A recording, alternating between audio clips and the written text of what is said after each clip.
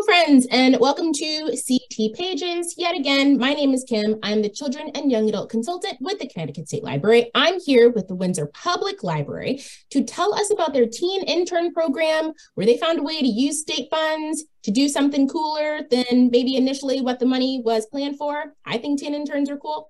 So thank you guys. I'm here for it. We don't do a ton of teen-specific CT pages, so this is like really a treat, actually. Thank you, guys. Thanks, Kim. Hi, folks. My name is Gabbie Barnes. I am the branch manager at the Wilson Branch Library, and I'm joined with my colleague. Hi, I'm Cailey Klasson. I'm at the main library. So our program is called Librarians-In-Training, which is an acronym, LIT, and it's kind of a play on both the slang, like it's lit, and lit being literature. So the program itself is designed to provide high school students from historically excluded and underrepresented groups the opportunity to develop their skills in the field of librarianship, as well as gain professional experience and benefit from a mentoring program in a public library setting. So the goal of this project was to increase the number of librarians who reflect the diversity of, the U.S. population, and foster growth and development of new librarians by providing practical experiential learning critical for success in our profession, right? So the idea itself, like where it came from, is it came from two different places. The first is, after COVID, well, I shouldn't say after COVID because we're still in COVID, but once we were like pulling ourselves out of the throngs of COVID, we saw a sharp decline in our teen population in Windsor, and we reached out to some other libraries in the state and across the region, and we weren't alone. A lot of libraries saw a decline in their teens. And so we kind of use this as an opportunity to reconsider like what sort of opportunities we were creating for our young people to engage with the library and trying to expand those, thinking beyond like clubs and one-shot programs. So many of us, myself included, came into the library world as teenagers, some of us working as pages where we were shelving books, or some of us just have fond memories of like watching someone we know rise up through the ranks from a teen page position to, wherever they are now. But over the years with budget cuts and things, so many libraries were forced to eliminate the page position, tighten up their staffing, kind of roll on a more like lean crew. And so we've kind of lost that pathway for our high school students from that page position into higher roles in the library. So that's like one sort of like way we were thinking about this. And then the other, the town of Windsor has embarked on its own EDI initiative. We're trying to increase initiatives focused on equity, diversity, access, and inclusion. And so thinking about opening up an opportunity for young people who are specifically from historically excluded and underrepresented backgrounds was one way that we could tie into that work that our town was doing. And also it serves as a means of addressing kind of that like larger overarching looming problem in the field of librarianship, which is, trying to diversify our recruitment efforts. So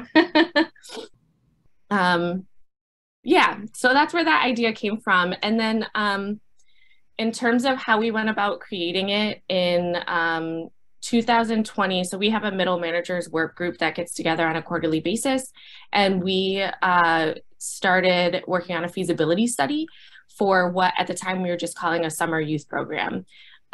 We were thinking that we would offer like a short summer internship to maybe 1 or 2 high school students, and the focus of the feasibility study that we were doing was, identifying grant opportunities, figuring out the training needs of the students that we were going to bring in, what they were going to do during their time, what impact them being in the building would have on other staff, and how we would, advertise and recruit for these positions. So there were several of us working on it. I'll speak from my particular perspective. I reached out to a friend who was working in the academic library world to find out how they went about creating fellowships specifically for EDI librarians or EDI focused fellowships. And I asked, what do those job descriptions look like? What does the language look like? How are they framing this? And then I also reached out here in town to the coordinator of the Youth Services Bureau because she had done recruitments for her teen summer program for, a ton of years. So finding out from her, like locally, what does recruitment look like? And then we started actually looking into some federal grants like the Laura Bush 21st Century Librarians Grant. We were looking into some state funding like the LSTA opportunities from the Connecticut State Library, but we were actually pretty surprised where our funding actually came from and how it presented itself to us. So every year in Windsor, along with many other libraries in the state, we get funds from the state library for participating in the borrowIT program. This is the program that allows our patrons to borrow and return items from any library in the state. And then the state's deliver-it system and our particular consortium, LCI, deliver those borrowed materials, back and forth between their home libraries. So in 2021, let me back up. In 2020, we opened our doors in Windsor in June of 2020, which was well in advance of, I think, maybe a lot of other libraries. And we did see a huge spike in participation from patrons from all over the state whose home libraries were closed. And so in 2021, when we received our funds from the borrowIT program, we got nearly 3 times what we usually do. And so that was exciting. Normally we use this funding to, purchase materials and purchase supplies.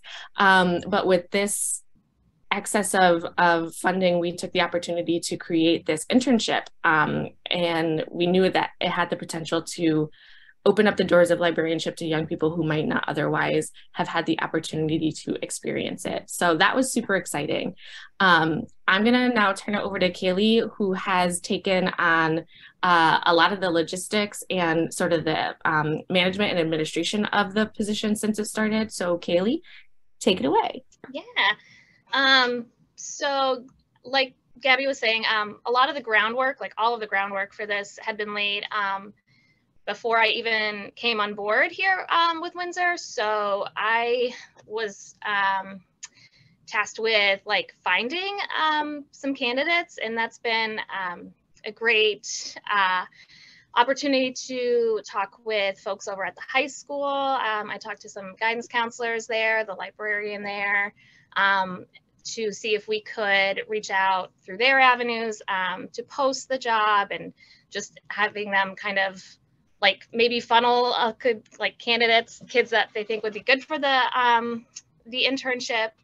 And I was actually pretty overwhelmed with the response. We got, I think, like over 20 to apply.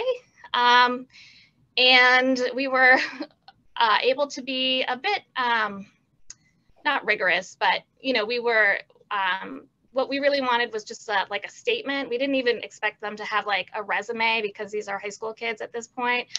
This might be their first actual paid opportunity. And that's another cool thing, that we could actually pay for their work. So we asked for just a personal statement, a cover letter. We got a lot of beautiful resumes and cover letters, so it was really tough to go through all of them and pick ones to bring in for interviews. I think we interviewed about 10.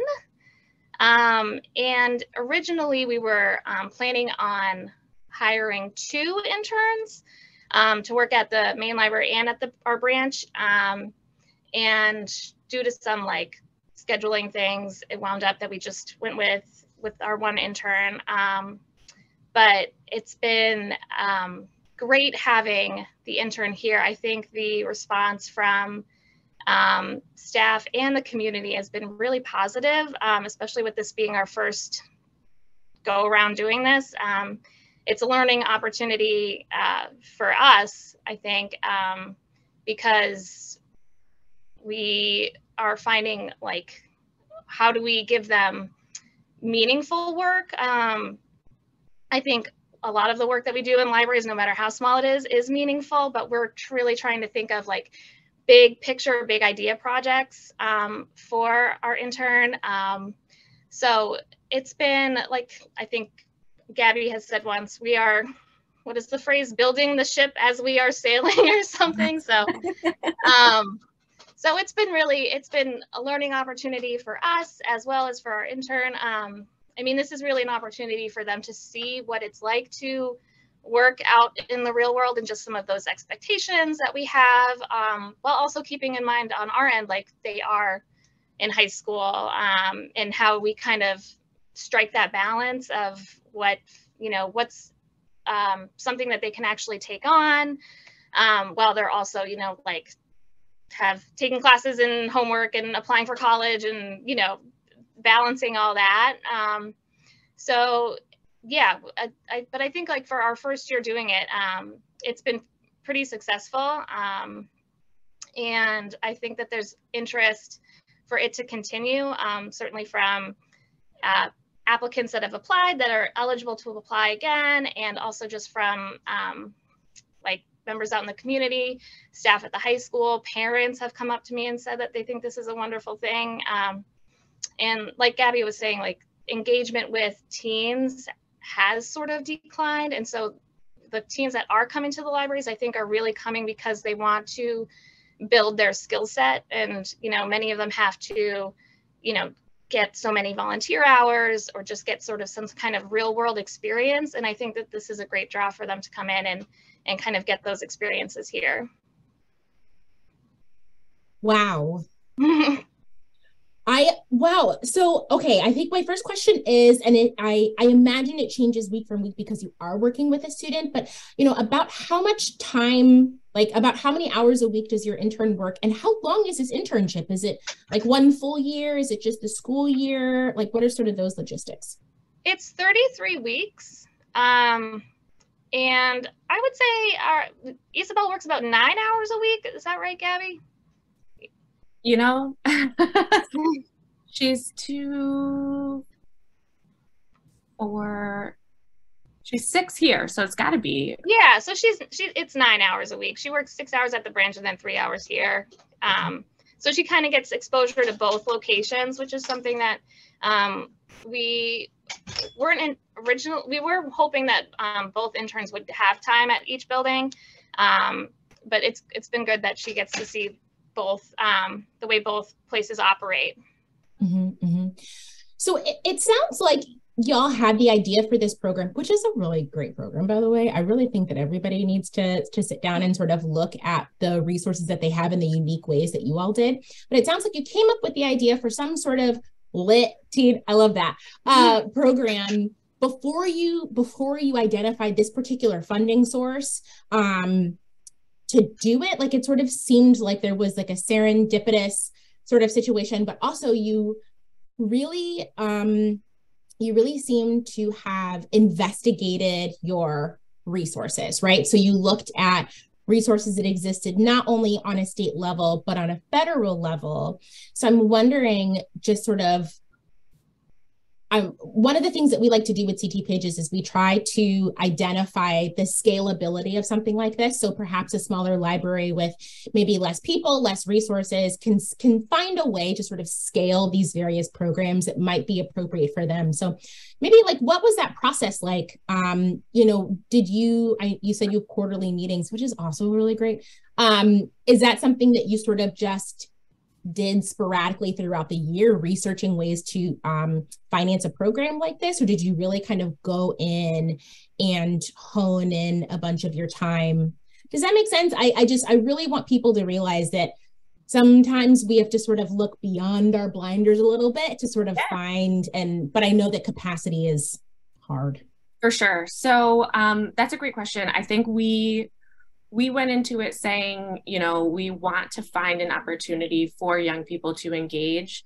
At what scale is going to depend on what funding we can secure. And so that's where we looked at LSTA and Laura Bush, right? If we had gone with an LSTA grant, we could have done we could have done a multi-year review, right, with the planning and then the implementation. And so that would have been one way to go about it. With Laura Bush, the scale would have had to be a little bit larger, right, because the requirements of that are that there's like a broader impact on the field at large.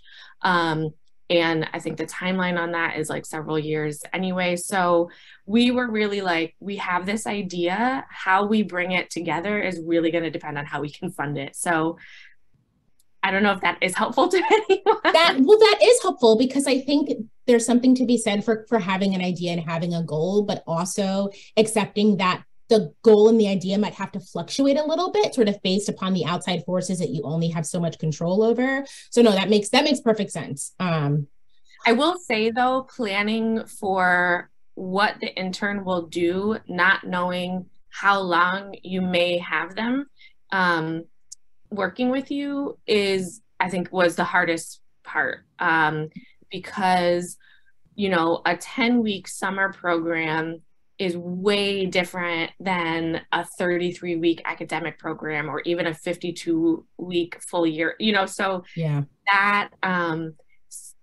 was also part of our planning of, you know, depending on our structure of time, it's going to largely change how we're even implementing the work that this young person is doing. What's it been like, to the best of your understanding, for this young teen intern, for the library with this intern, which you said is something that you sort of thought about in your feasibility study, which is really great, by the way. I think y'all should publish some of this stuff. That's just me. Do what you want, but I would read it. Has the community at large noticed, and sort of have you noticed the community noticing and kind of having any thoughts about this? Well, certainly when we were advertising for the position, there was a lot of buzz in the community. And I think as far as like internally with staff, everyone was like, oh, great, like they can help with this, or I need an extra set of hands for this. So there's a lot of, you know, directions that this intern could get pulled into. But I think we were trying to, Gabbie and I, like, think of bigger goals. Not to say that our intern hasn't helped with like the day-to-day tasks. They certainly have. And, you know, from outside, I mean, this is our first year doing it. So we're hoping that it will grow. And I mean, it all sort of depends on funding. But if it can grow, I think maybe having more than one intern, we'll see, but I don't know. I can see it getting a little competitive for the high school kids that are applying. I don't know, Gabbie, did you want to add anything about community? No, I think you summed it up well. I really love this idea. And just sort of as the children and youth consultant, my brain is sort of going like, what can we do that's sort of teen specific to uplift this program? I don't know what that is, but just so you know, my brain is now thinking about this because I had no idea. Have y'all talked to any other, even if it's just sort of informally, just other librarians about this? I think you said you'd reached out to some folks in the beginning of this thought process to see what it was like for other librarians and library workers with regards to teens in their community. I know it's still early, so I'm sure there's still a lot that's still happening, but have y'all had any conversations with other teen librarians or admin at libraries about this project and how it's going? Because I can see an initiative like this spreading, right? I can almost envision y'all as sort of like a pilot for something like this, and others learning from you and doing some of the extensive work that y'all did to find funding sources. But like you were saying, Gabbie, we as a profession, what do we do to get, different types of people in libraries? We need to get different types of people in libraries. And a lot of time it's a conversation. It's so lovely to see someone thinking about the longevity of that, not just starting in colleges maybe and trying to convince people like, do you want to get a master's? do you want to work in libraries, right? You know, but you're thinking about the youth, the people who society is sort of beginning to say, like, no, what do you want to do for the rest of your life? Which is a horrible thing to ask a 17 or 18-year-old, but to give them actual hands-on experience working in a community-based field, a field that, you know, we say that we exist to be equalizers of communities, and we say that we are people first, right? And sort of book second at this point. You know, y'all have really tapped into the people kind of at the beginning of their grown-up journey, and the world needs to know. And I'm just wondering if you've had any conversations with other people.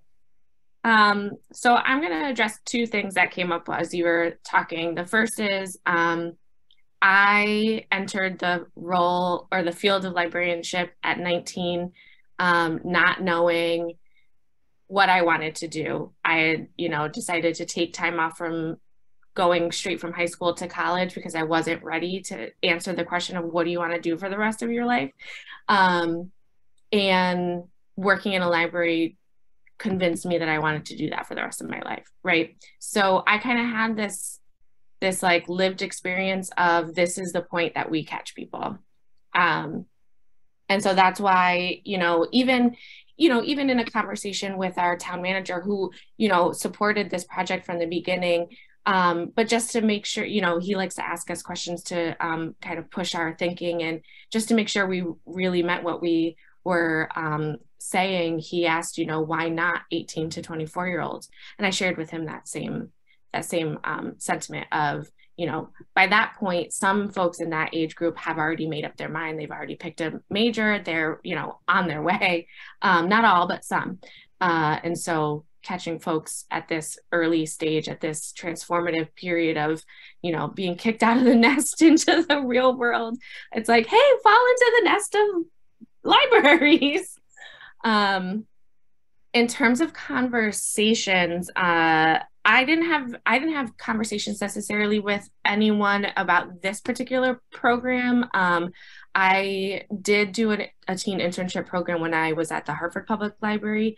We were fortunate enough to have a lot of teen interns every summer from the Summer Youth Employment Program run through the city. And so I had experience of sort of what the program would feel like, and like what the management would feel like, and kind of the actual like nitty gritty of it. But well, I guess, and that's another thing I just want to mention is for folks who maybe are like, I don't have the funds, or I'm not sure how to finance a young person. If you're able to serve as a site through the Summer Youth Employment Program, I think Bloomfield did that last year. That's a fantastic way to have a young person come into your space, and for the financial burden to be not on your budget.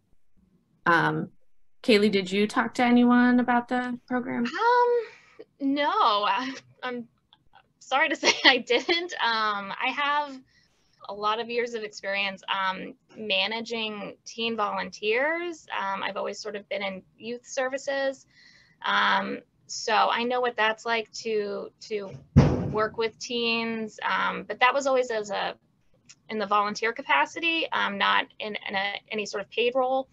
But no, I don't think I had any conversations with any folks in Connecticut about the internship.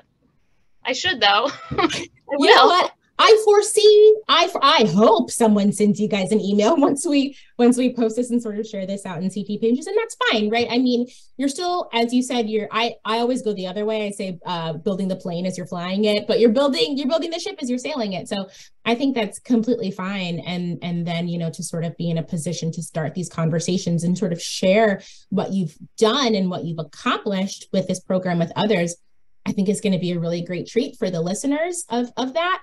And I guess with that, sort of my last question is, I know that isn't funding always a question, but, what do y'all envision for this program going forward? Do you anticipate, maybe seeing if you can get 2 interns on maybe a shorter time frame, or do you anticipate maybe changing the way you went about soliciting the interns? Anything really. I'm just sort of interested to see if you've had any thoughts about what this program could look like going forward. So we kind of committed, Cailey and I committed to at the end of the program when, we close the door and say, wave goodbye to Isabel on her way to college, that we would sit down and sort of do a debrief of, what went well, what would we change. That would be informed by conversations we have with our intern, hearing her perspective on, what worked and what didn't, which is going to take a lot of finessing because it can be challenging to get teenagers to be critical to your face. But I don't know, our intern is actually, she's awesome and she's great. So it might not be actually that hard with her, but the plan is for us to get to the end and then assess and figure out maybe what we want to do differently. I think, at least in my opinion, and Cailey can disagree, I think how we went about most of what we're doing was really thoughtful and could be done again. I think the part that we may consider changing is probably timeline, task delegation, scheduling, stuff like that. But Cailey, what do you think? Yeah, no, I agree. I think the process of recruitment and onboarding was all pretty smooth. And yeah, I agree with being thoughtful about what tasks we're giving them, and also keeping in mind one thing moving forward, keeping in mind their schedule and what to expect over holiday breaks and things like that. Are they going to continue to come into work during that time, or are they going to say I need a break, working those things out. And we are asking Isabel, as she is coming in, to keep a journal and kind of keep her thoughts and ideas of how things are going this whole entire time. So we're asking her to really reflect, and like Gabbie said, she and I are going to take time to have a conversation and debrief. So yeah. That's great. I love that you're adding your teen and sort of doing some co-design and co-collaboration and sort of figuring out what the next year and future years can look like. So yeah, she's very mature. So it's very easy working with her in that way. Yeah, we have her actually, this is something that I pulled from grad school, and I loved it. I thought it was such a good exercise for overachievers and perfectionists. Our professor had us, the whole class, we were designed to fail. And so every step of the way we had to keep track of our failures. And then at the end of the semester, we presented our failure portfolios. And so that's what we've sort of asked Isabel to do, is keep track of, those sort of tough moments and anything she would consider a failure, so that, so she's got the ammo when we ask her, what could we do better? Yeah. Man, good on you for going through a class like that. That might have been the end for me. I might have been get me my box. I'm gonna go live here in my parents' backyard. That's really great. But again, I think that's really gonna help to set y'all up for success. I think you're right that you did great work in the prep of this. I feel like you were really incredibly thorough. And I'm so impressed. I mean, especially to do that during a time of COVID when all of our sort of mental brains were weird, like Jello. For you both to just even find sort of the mental space and energy to embark on something like this is incredibly commendable. And the team in Connecticut will thank you. Was it? It was, yeah. To think about a young person and think about enhancing their future by offering them an opportunity, it was a exercise in moving outside of yourself, and not being so woe is me, the world is coming to an end. It's no, here is the future. You're preparing the soil for them. So get out of your own head. Wow. I love that. And that's it. We're going to end right there. That was beautiful. That was amazing. And man, I wish I was helping y'all during that. Because I think you're right. I think there is some catharsis in looking to the positivities of the future instead of sort of drowning in the present that we were all sitting in during that time. So thank you both. And I'm really excited to see where this goes, because I think there is an absolute need here. And I'm excited to see it. Thank you. Thank you both for your time. Spreading the word about this. Whatever I got to do. This project might extend beyond the state of Connecticut. Other folks might hear about this. We'll see how it goes. Yeah. Thank you both. Thank you. Thank you.